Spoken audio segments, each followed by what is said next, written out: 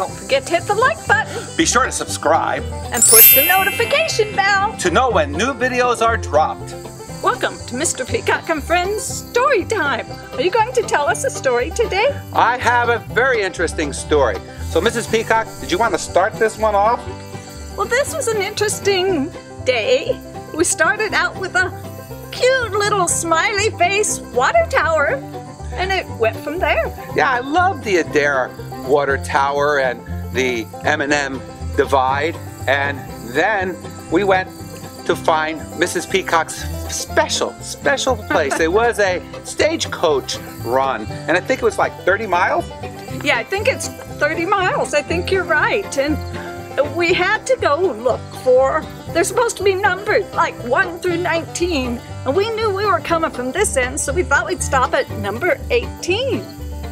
Well, we never found the single mile marker, and we were going on this back road, and it was in the middle of nowhere, and we bought a GPS about a year or two ago, and we thought we knew where we were going, and we got a map from Guthrie County Department, and with the GPS and the map, that's the only way we didn't get lost in the middle of the countryside. Yeah, thank goodness for the map, because I don't think we'd have made the trip otherwise. No, you must have a GPS. But so as we're driving down the road, we're looking for all these wonderful little stops. We found nothing. Finally, we found one. We did it. We found a cemetery.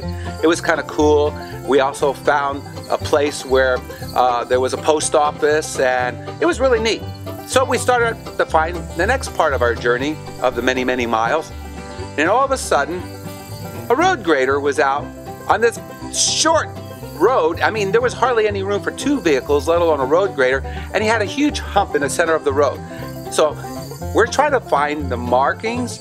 We're trying to find it. It's curving all around. I can imagine stagecoaches taking that route because it was really interesting. It was pretty, and then all of a sudden, out of nowhere, I saw some tracks, and there was nobody around here. It looked like cars, and the next thing we know, there was a tan or a yellowish pickup came out of nowhere. We were following. I'm going, oh no, we're gonna have an accident. I can't see the dust. And all of a sudden, the curve of the road went to the right. And when we got there, the pickup was gone. There was no way to get off it. So we call it our ghost pickup. There was no sign of him. There was no way possible. It was rather interesting because roads curve, real sharp curves. And when we went that first curve, there might have been a little grassy area to the right because I was looking for numbered signs. But down ahead toward the next curve was this very pale yellow pickup. And like you said, when we got to the next curve, it wasn't there. Perhaps it was our friendly ghost. I don't believe in that sort of thing, but after seeing that, what else could you call it? So then we went on to a couple other places. Where did we go, Mrs. Peacock? Well, we finally got to the end of the stagecoach route. Eventually, yes, we had to go through some power people, and they set up lawn chairs in the middle of the road to have a coffee break. We barely could get by. It was so funny. They were happy and they were having a coffee break. I'm going like, are you supposed to be working on power lines or having a picnic in the middle of the countryside? It was crazy. But we finally got to the next ghost town and figured, let's go somewhere else. So we headed to Guthrie Center to, what else? Oh, we went. The Devil's Chair. Your favorite chair. And I'll tell you what, I'm not into that ghost thing, but I wasn't going to tempt fate with anything. So we got in and out of there as fast as possible, and you have to check that video link down below. You could watch that video if you haven't done so already. And then we went on to, I think we found the round gymnasium. Yeah, that was in Yale. Yeah, and that was cool. And then we were off to one of Mrs. Peacock's special places, and we couldn't find this one either. This one was a 8-sided barn. You could tell this story, Mrs. Peacock, because this was the thing that really made things go crazy for the rest of this day. Well, we were looking for the 8-sided barn, and according to the address, it was down this road, but we got past it, so he turned around in a lane and then backed up and then parked on the road to fix the GPS to see if we could find that address. And he did that. We went forward to the next house and we parked out in front of it looking for the 8-sided barn out the windows. When he said, "Here comes a pickup." A real fast pickup. I'm like, oh, okay, so we pulled off the side of the road. This pickup comes around the car, blocks us, turns the other way across the road, and just like you see in the police movies, and a person gets out, comes running over to the car and says, "What are you doing?" And it was crazy. I'm looking, there are young guys, maybe in 20s, mid-20s, and they look like they were the Dukes of Hazzard from the back days. And I'm going like, okay, this is crazy. And Mrs. Peacock's just sitting there. I'm saying, okay, we got to get out of here. This is not good. I said, well, we're looking for a 8-sided barn. And he says, blah, blah, blah. And he just was going on. And all of a sudden, he moved back.